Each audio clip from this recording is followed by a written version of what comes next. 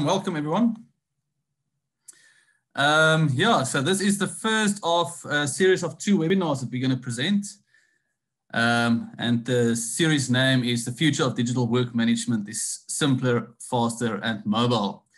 And what we're going to unpack today is using your mobile technology for expedited work identification and feedback. And it's my pleasure to welcome you all to this webinar. I'm Dirk Jansen van Rensburg. I'm the Managing Director for Pragma Research and Development, and we're responsible for developing all the software technologies and tools used within the Pragma group of companies and for our clients to simplify their asset management processes. I'm joined with Stefan Swanepoel, our Enterprise Asset Management System Product Manager. Martinez Berger as well, he's the Head of Projects and Consulting. He's got decades of experience of implementing enterprise asset management systems in many industries. And then we've got Moritz Zastron as well, and he is our product owner for OnKey Insights and Action. And throughout this webinar, it will become clear to you where each of their field of expertise lies, and obviously they'll be able to answer many of your questions. Before we get started, I just want to remind you, this is, again, as I said, the first of two webinars. The next one will be on the 22nd of June at 11 o'clock. And the theme will be more efficient maintenance execution using mobile technology. And it will also become clear to you throughout this webinar how these 2 webinars actually complement one another. And lastly, before we go, get started, at the bottom of your screen, you'll see a Q&A icon. You can just click that and you're welcome to post any of your questions in there throughout the webinar. And we'll try and moderate those and give those questions through to the presenters, and they can answer it as we go along. Excellent. So let's get going. I'm just going to quickly intro the conversation. And the question I had for myself and for my team was around research. What can we expect in terms of mobile technology and adoption of that in the current economic climate that we're in? Is this current economic climate that we're in and the pressure everyone is feeling, is that accelerating the adoption of mobile technology? I think that was a question, because as a team, as Pragma Research and Development, we're certainly investing a lot of our effort and energies into mobile technology. And obviously we need to see if that is aligned with what the market's experiencing out there. And the second question I've got is, are mobile apps a form of digital innovation? Everyone is currently driving digital innovation, but is that currently seen as digital innovation? Mobile apps has been around for a decade almost, I would say. A smartphone certainly for a while. And where are we within this cycle of digital innovation when it comes to mobile apps? When I look for answers of this nature, I go to our research partners, and there's a company called Vedantix based in the UK. And they do a lot of research across, what they call operational excellence, which includes asset management. And as you can see, there's just a quick breakdown of the companies in they engage with to get feedback from and what they base their research on. And you'll see that it's got a cover across many different asset-intensive industries and many countries, obviously quite influenced by North America and Europe, but also, other parts of the world as well. So let's see what they have to say in part of their research. And the question was in this research, to what extent is COVID-19 and the economic recession driving investment in new technology, if any, at your firm?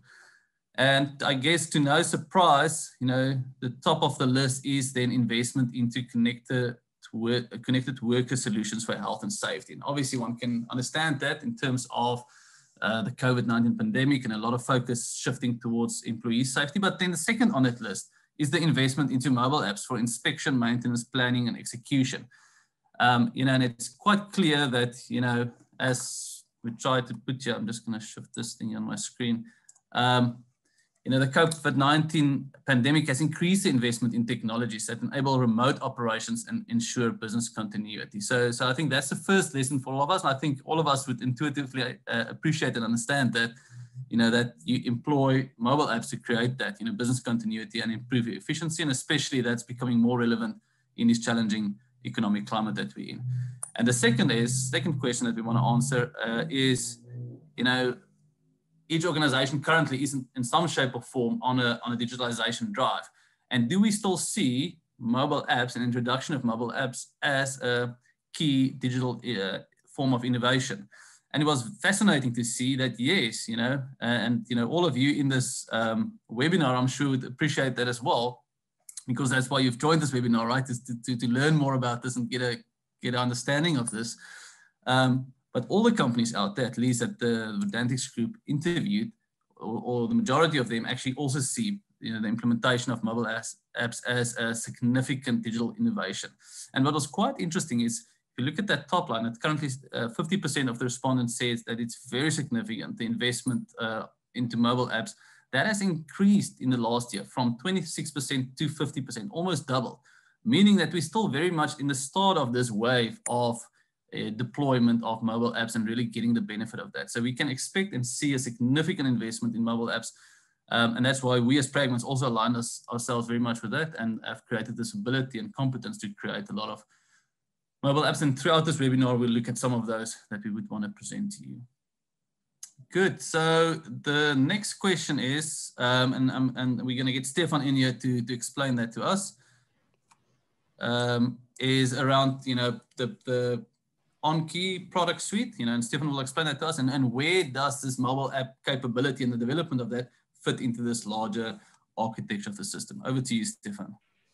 Right, thank you, Dirk, and good morning to everybody. Maurits, if you can please move on for the next slide for us. Yeah, so I think when we discuss the mobile technology, obviously that just doesn't just sit in isolation. The intent behind it is for us to get information in and out of core systems to enable our staff and clients and everybody that interacts with us to get information more efficiently from us and also back to us to take action on. So just before we go into the details of the mobile apps today, just a bit of context in terms of where does this fit in terms of the bigger OnKey product suite. So if we look at this picture that we've got in front of us, behind everything here sits the OnKey core enterprise asset management system, where your intelligent asset register lives, your assets are registered, the maintenance plans that is used to maintain those assets, the work management capability to make sure that work orders are issued to the right people at the right time and feedback is gathered. And then obviously also your supply and materials side, get contractors and materials that's needed to do the work. So that's your core system, and it remains very critical, to have such a system of record behind all the mobile apps. Otherwise, it becomes a mixed match of loose bits of information that's collected and distributed without being integrated and having proper control over service levels that is associated with the work that needs to be done. So in addition to this core system, what we then have in the OnKey platform is we've got the insights capability, which is where we do our business intelligence and analytics. And we're not going to focus on that today, but the insights tooling within the OnKey product suite also has its own ability of being mobile ready. So you can get your BI data in the palm of your hand, wherever you are through that platform. And then OnKey Action is where we're going to focus most of our time today. That is the platform that we use to distribute and build mobile apps that's built on this core system. And although it's now just linked here to the core OnKey system, it can actually also interact with the insights and the OnKey Connect platforms. So it gives us a way to orchestrate the interaction between different apps and bringing information into into these systems, which we'll look at briefly in the next slide. The next platform is OnKey Integrate. Just briefly, for us to in the back end integrate different systems with each other, ERPs, your OnKey system as it might be here, your maintenance execution system, manufacturing, production management, all those other systems that you need to integrate in the back end. And then lastly, in the bigger product suite, we also have OnKey Connect, which is our IoT tooling that we use to collect data from individual assets and feed into this bigger picture. Thank you, Maurits. Next slide. Right, and then just very briefly, if we look at now specifically zooming in and into OnKey Action, what these apps that we're going to look at today is built on is Pragma is using a rapid application development platform within which we build the mobile apps, and that platform allows us to very quickly build new apps, adapt them to different changing business needs. And those apps can then be, if we look at the left-hand side, integrated with different systems of record. The bulk of them being integrated with OnKey for asset management purposes. But this type of platform also allows us to, through APIs, very easily integrate with other systems, your SAP, whatever other system of record or business application the client might have that we need to integrate and provide the end mobile user with a consolidated set of information to enable that person to work most efficiently. And we've got a couple of examples where we already do that to really bring different sets of information to the end user. And then very briefly, lastly, on the right-hand side, these apps, all provided through this platform, can then be allocated to different users. We set scenarios here. It might be different clients. And through the administration functions within the platform, we can assign to different users the ability to use different apps, also give them different roles in that process, which determines what functionality they see. And another important thing, maybe just to briefly highlight here, is that a single user then through this capability has the ability to interact with multiple systems of record in the back end. So if I can take a quick example, some of our service clients, we would have contractors that provide and do work for them. But each of those service clients would have their own system of record behind it. But the contractor works for both of them. So they don't want 3 or 4 different apps. Now, through this technology, they log in once, they choose with which organization they're working at that point, and then go to the right app. So that just simplifies the whole user experience for the end user significantly and makes it much easier to use. Yeah, so that's just a bit of background. We're going to hand over to Maurits now to take us, to Martinez first, to just take us through specifically now the work management business processes. Thank you. Cool, thank you, Stefan. So yeah, I'm the only person on today's panel that doesn't work for the development house. So although today's session is all about the apps, I also want to say it's not all about the apps. In the end of the day, in your factory or in your facility or in your mine, we need to make sure that our work management process is efficient, that we have it accurate, and that we can do proper feedback. So I don't want to take up a lot of time. We want to get to Maurits, who's going to show us the applications. I just wanted to put what we're going to show you today in a little bit of context. So I'm sure most of you have seen this picture, the 9-step work management process. And the applications that we're going to focus on today will focus mainly around steps 1 and 2. And then also step 7, showing us how we can quickly and accurately identify work, validate, and then also follow the loop to do feedback at the end. Also important to just take note is in the middle of that screen, there's a couple of people collaborating. And I must admit, what I've seen and what Maurits and the team has done is really amazing. Having these integrated applications with chat functionality to make sure that all the stakeholders in the process are always up to date and informed with what is happening with regards to the work that needs to be done. So yeah, like Dirk said, now I've been with Pragma for a while, and I can still remember the days, and might still be in use with some clients where we had these little triplicate books. So you fill it in, the one form would go with the requester. So he's got proof that he filled something in. One form will stay in the book or go to the supervisor, and then the last one that will go to the planning board for the person that must execute the work. So I trust that we've come a long way from there. And without any further ado, I'm going to hand over to Maurits to take us through the application. And just a reminder, please, in the Q&A, if you have any questions, we'll start to go through them now. Post your questions and we'll answer them for you throughout the presentation. Thanks, Maurits. you can take over. Thanks, Martinus, and good morning to everyone. As Dirk said, I'm Moritz, and I'm going to quickly show you a few things in the apps that we've built. As has been alluded to, these are only a few apps in our bigger suite, and we've really tried to integrate them very well with each other to really keep all the stakeholders informed and up to date of what's happening, and to also expedite work. I think data velocity has become a big driver of innovation, and you need to make sure that what's happening is accurate and that it's happening at the right time, because otherwise you might miss the bus. So when I started preparing for this webinar, I remembered that probably about 5 years ago, when I started at Pragma, Dirk told me that every story or every good story has got a victor and a villain. And I thought that's quite appropriate here. And let's start with a villain, and I'm going to try and frame it as the common challenges that we face with work identification and feedback. So the first thing is it's inconvenient.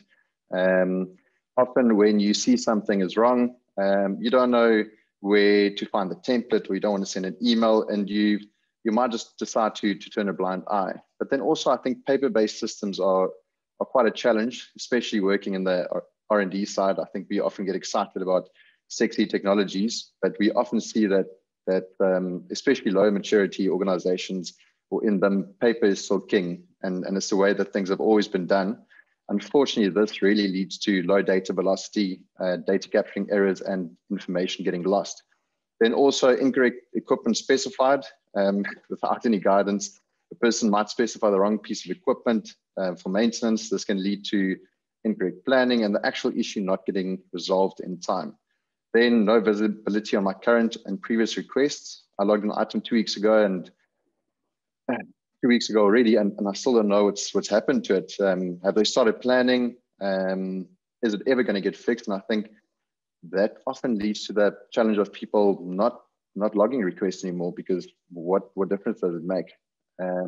Then duplicate requests on the same piece of equipment.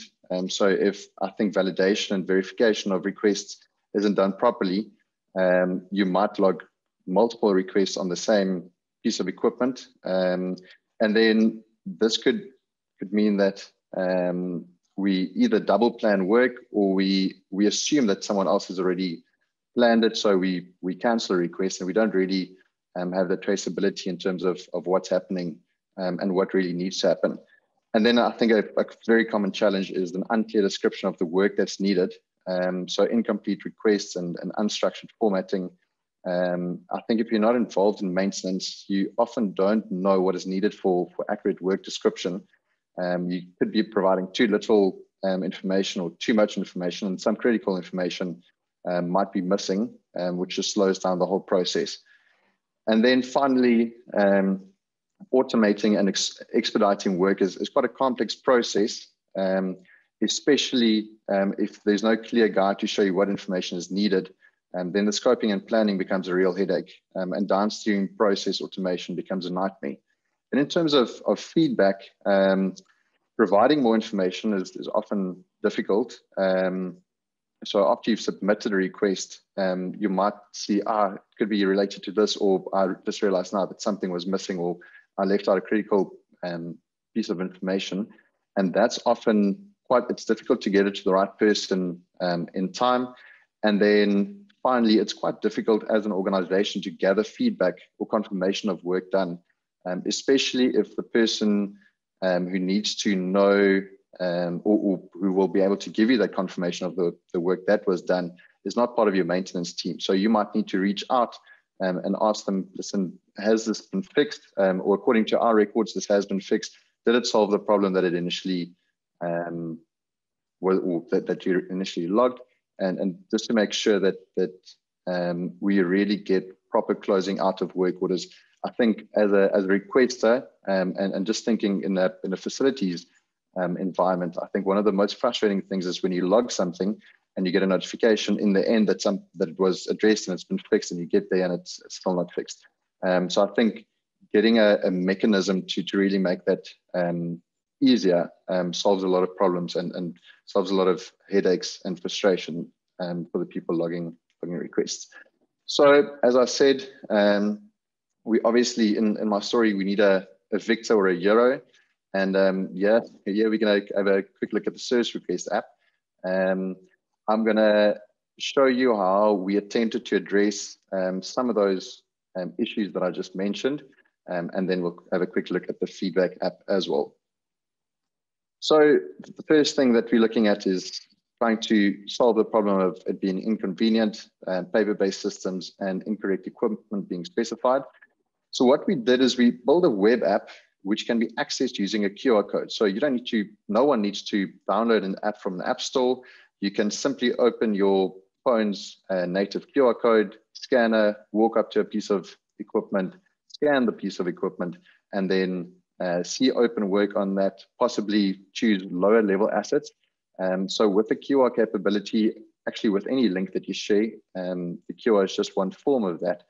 We can specify an entry level. So basically, let's say you are in a room and we put a QR code in the room, but you can select any sub assets or sub components in that room. Then you only need one QR code and you enable asset browse on that specific token.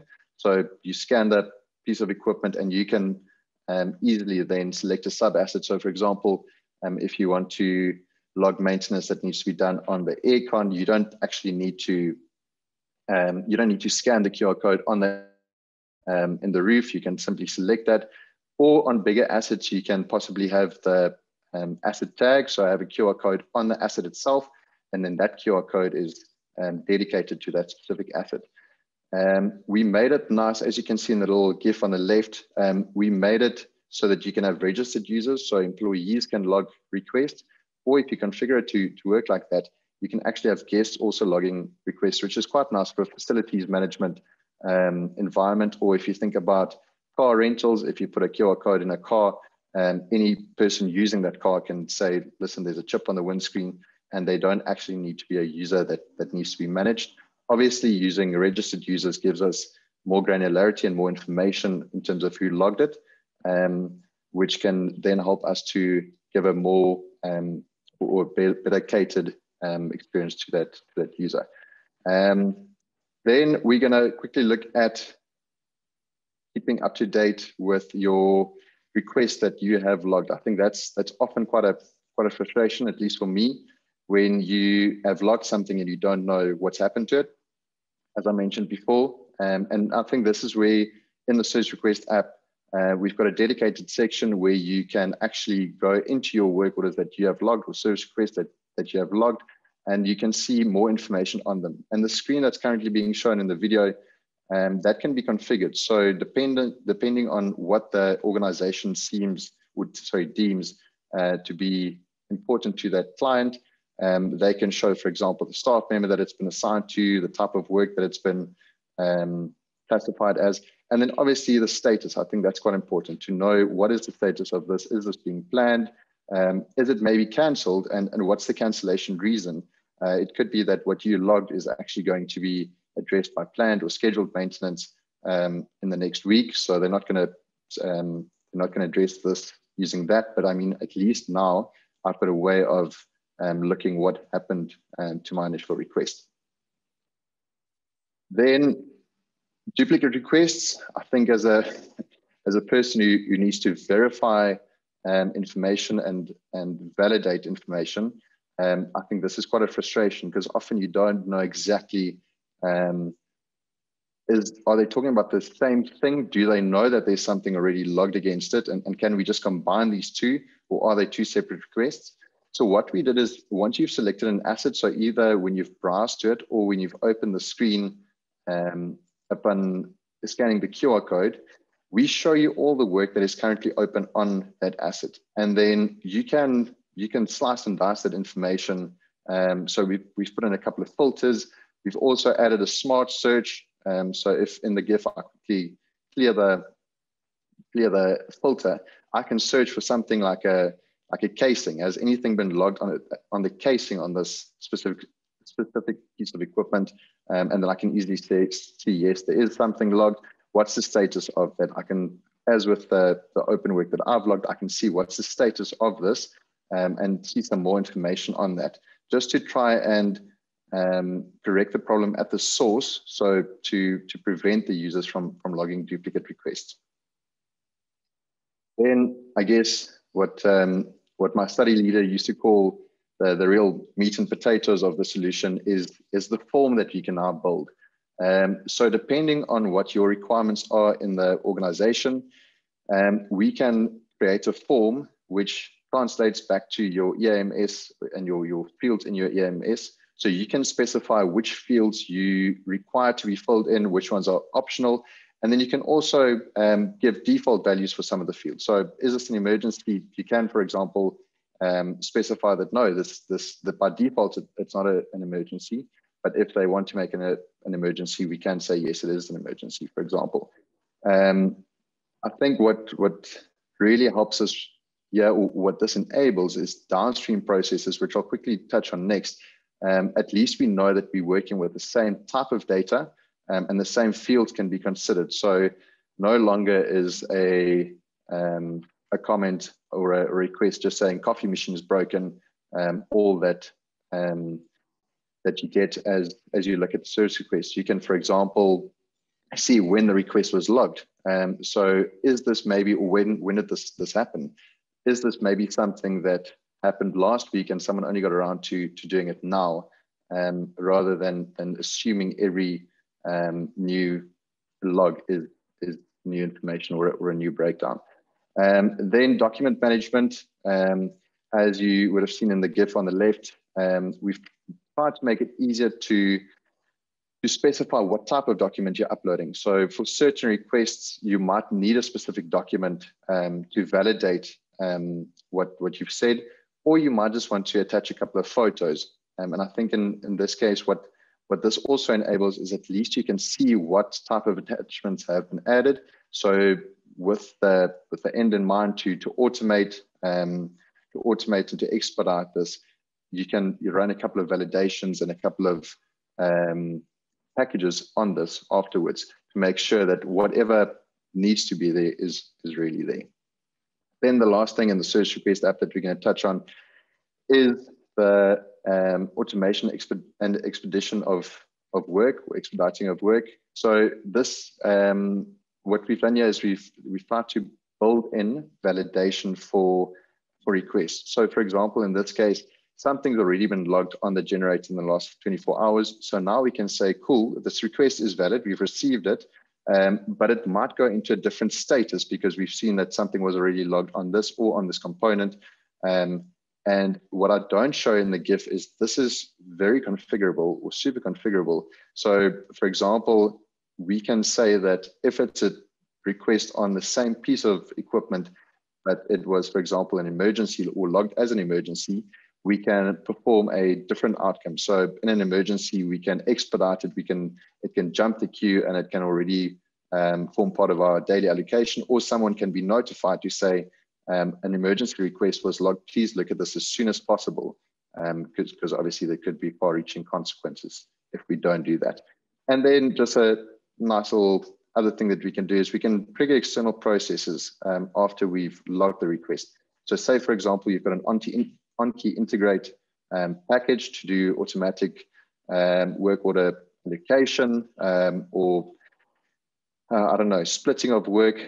So say, for example, we need work to be done on a generator, but we know for this to happen, we need two different contractors, one for fuel, or we can obviously do a lot of validation or not validation, processing on the information that has been logged. So we can, in our form, we can say what type of information is needed, and then that on-key integrate package can then split the work and assign it to different contractors based on what we have specified in the initial work. Then a few things that we didn't that I didn't show now, which are quite nice, is the apps that we're building at the moment. We really want to make them feel as if they're one of your organization's apps.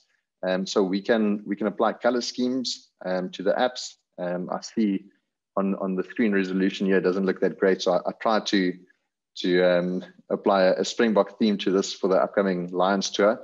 But I mean, you can, whether you're Exaro and you want to make it green, or Sasol and you want to make it blue, you can do that. And that is adhered to in all the apps. So we can say that for client X, the primary color is, for example, red, and we've got a secondary color of, I don't know, yellow, hopefully not, but maybe.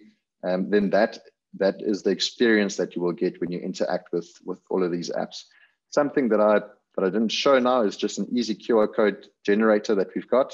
So for example, if you want to generate QR codes for specific assets, we've really made that easy by just, for example, selecting an asset and then uploading a template, and then we've got a little QR code generator, which you can then just use to print QR codes. And then the last thing is just an email link that can be sent to users upon submission of the request.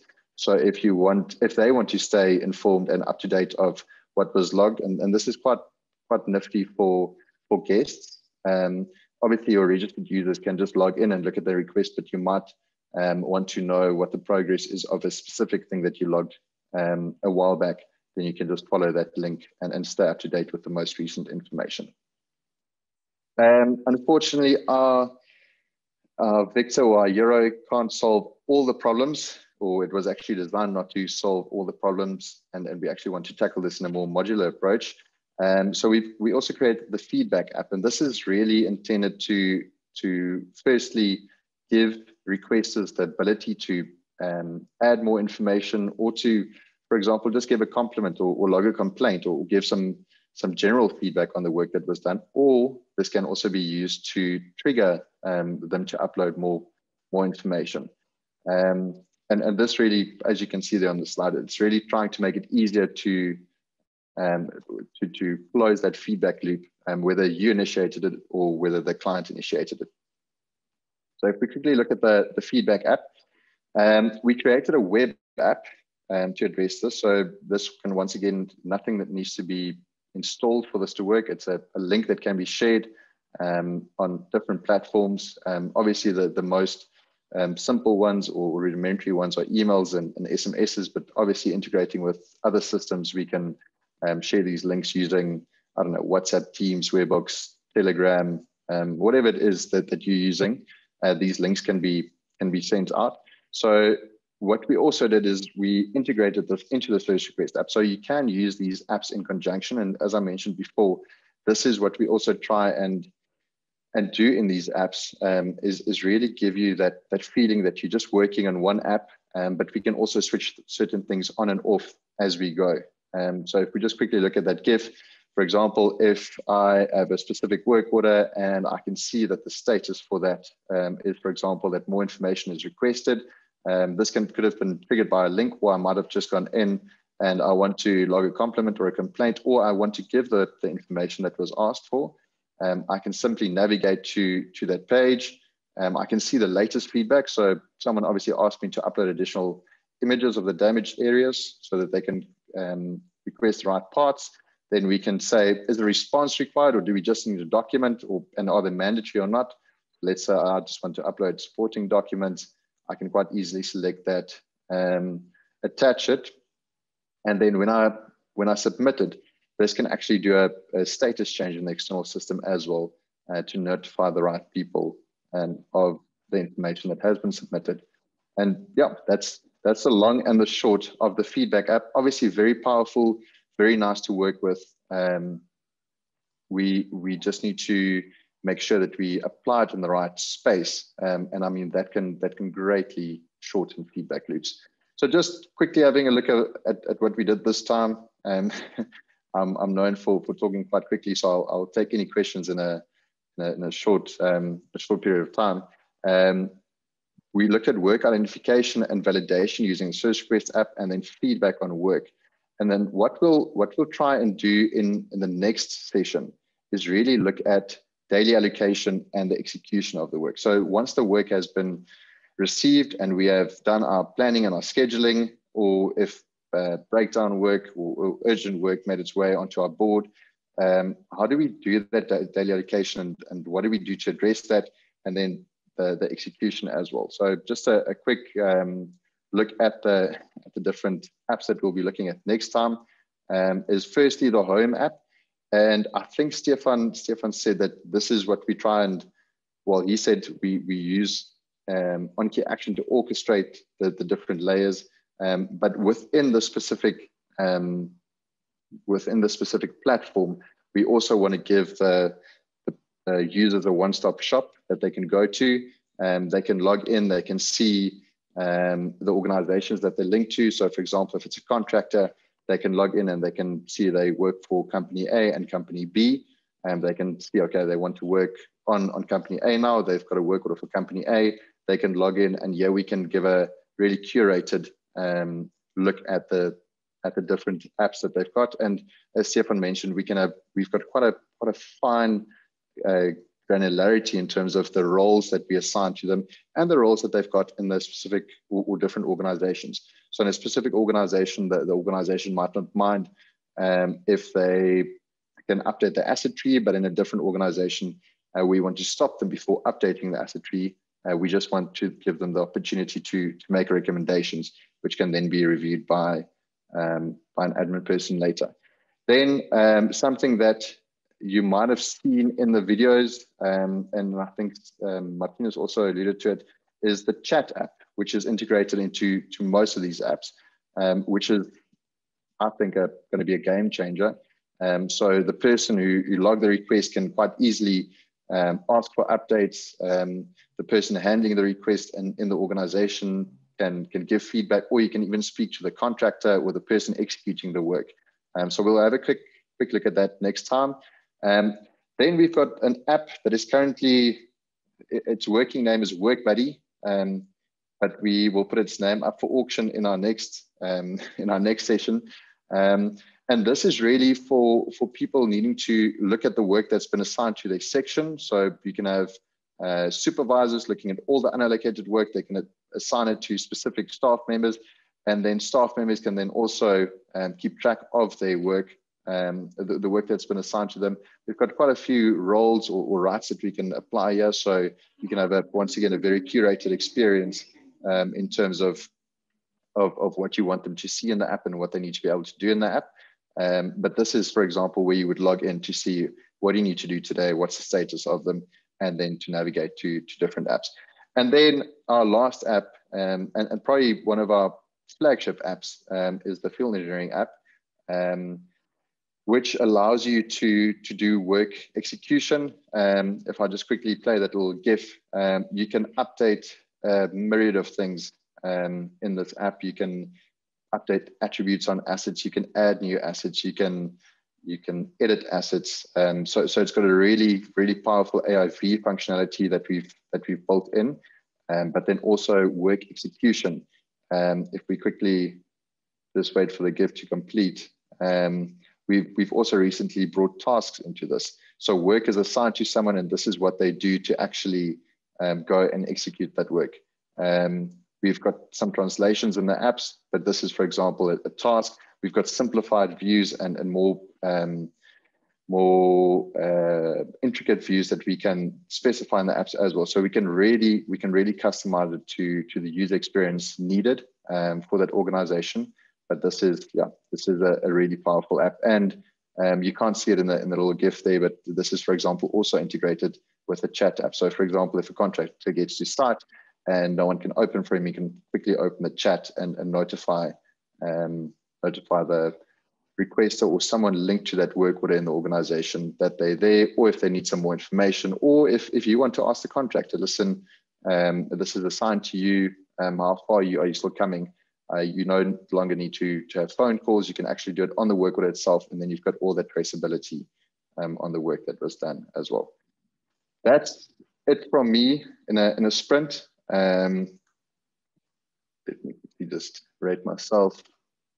Very good. See, I can't. Well done, Jolene. So yeah, I think that's it from my side.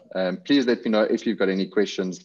This was, as I said, a really quick sprint. There's quite a lot of information and a lot of things that we can do in these apps. And you can see our contact details there. You're welcome to connect with me if you would like some more information. But as Dirk said initially, we can take some questions now, or if there's anything unclear or something that you think I lied about. Brilliant. Thanks, Marius, for that nice and detailed presentation. We've got a couple of minutes left, and there's 3 questions currently that we can have a look at. And the first, I see Stefan's got his hand up for that one. It's a question that I think it's 2 people logged in under the same name. We are Radizi Dunmore and James Matsika. And the question is the app only for where contractors are used, or can it be used in-house? Stefan, you want to take that one? Yeah, I think that one quite clearly, Dirk, definitely not just for contractors. So if you're an organization that has your own artisans and maintenance staff, definitely can be used for that purpose as well. And also, as Maurits mentioned, in terms of logging the work or service requests, we definitely make a provision for both logging as a guest or then as a registered user of your organization, with that user being linked in the back end to the enterprise asset management system. So definitely no limitations in that regard. Don't know if that answers the question. I think it does. I think it does. Thanks, Stefan. I think next up, Bonginkosi Kontu asked the question, Maurits, and I'm going to pass this one to you. And he says, we installed the QR barcodes on every asset or equipment, and you'll find that the artisans and technicians, instead of going to that specific equipment to scan the code, he or she skips that option because of laziness. And the question then is there any way to avoid that? Maurits. I'm not sure if this is related to executing the work or logging the request. So logging the request, definitely.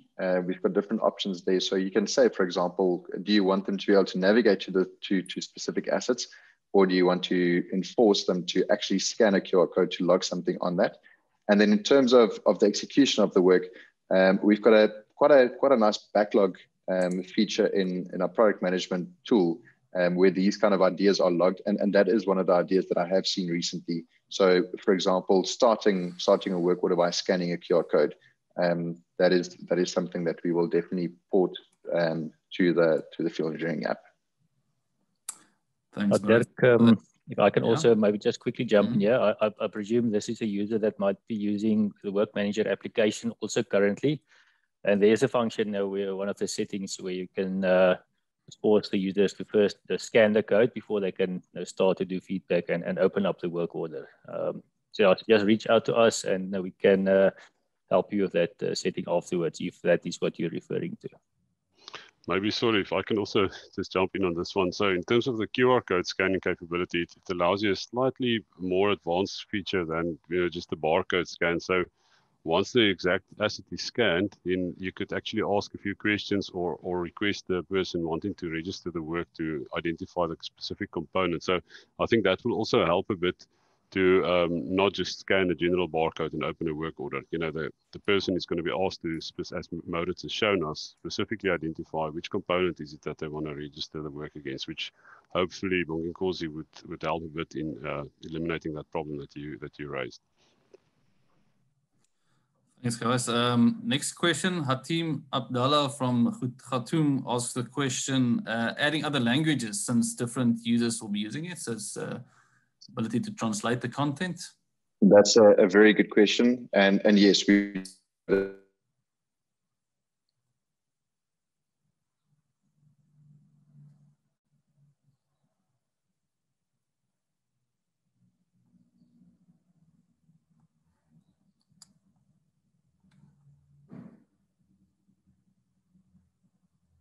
So at the moment, we can set it per organization. What we would like to do is in the experience that you are presented with gets translated. And I think that the function or the capability to translate certain content is really, I almost want to say, a couple of clicks of a button and there you go. So we can, for example, if we need to translate it into a language that we don't support yet, we can quite easily give you an export of all the phrases that can be translated or that are used in the apps. And you can give us even if it's just a first version of the translation into something like, for example, Spanish or Portuguese. And then we can import that and we've got that option at our disposal. So very good question. And I think something that's becoming more and more relevant. And I think also, if we can ask the questions better when we identify the work, and if users are almost presented with something that they understand better, then the quality of information that we gather will. Thanks, Moritz. Two more questions to follow quickly, and I think we're running out of time a bit. Tabitha Monyela asks, I believe the app will be different from organization to organization. Does the same apply from user to user within the same organization? Stefan, you want to take that? Yeah, maybe I can also. So the apps in general is a standard app, but there's a lot of custom configuration that you can apply to the app that makes different capabilities visible or not. So each organization can have that tab tailor-made for them in that sense, but it's not the code beneath the app it's not different. So, but there's a huge amount of capabilities in that regard. And then as far as the end user is concerned, it will depend on what the user role is, what they can see or can access within the app. So we've got quite a strong user role capability that is enforced through the apps as well, which should support that requirement. Excellent. And perhaps then, Moritz, the last question also coming from Tabitha. Question, how does one receive notification once an individual uploads information? Does it come in like an SMS notification, or can you only see the latest updates once you open the app? So it's all around the notifications ability of these apps. We can, upon logging of the request, we can share a link which can be used at any time, and then in our use cases so far, we can use OnKey to then share a link when a certain status update was done. So, for example, if a work order is put into a status where you've configured a trigger, you can share a link with them to the feedback app, or even just a link to the most recent information on the work order to say, this work order has been closed, please have a look. And then if you want to, you can navigate to the feedback app from there. So at the moment, the initial request is handled by the app itself. So we send you a request to say, thanks for logging it. Here's a link to stay updated. But then links downstream would be handled by the underlying EAMS.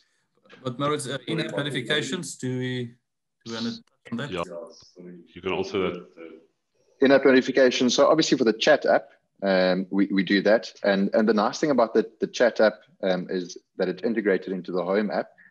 So you almost get a WhatsApp-like or a Telegram-like experience in the specific app. So yes, we do in-app notifications as well. Maybe just to add that would be the route in future, where the backend OnKey system has got its notification management system, where you can set up various rules to get email or SMS notifications at the moment. The in-app notifications, exactly like Moritz says, that's integrated with your mobile device, that you get a WhatsApp notification. That will become standard across more of the apps, that you don't have other alternative means to be notified. It will be like a proper app. Excellent. Thanks so much. I think we're out of time here. Thanks so much for everyone joining. See one more message. So thanks so much for joining. Thanks for the panelists for the preparation. Moritz, especially to you. There's a lot of work to prepare all these little videos and GIFs. You did a great job. And I hope to see all of you again on the 22nd, when we will take on the second part of this webinar series. Thank you very much, and keep well. Have a nice day.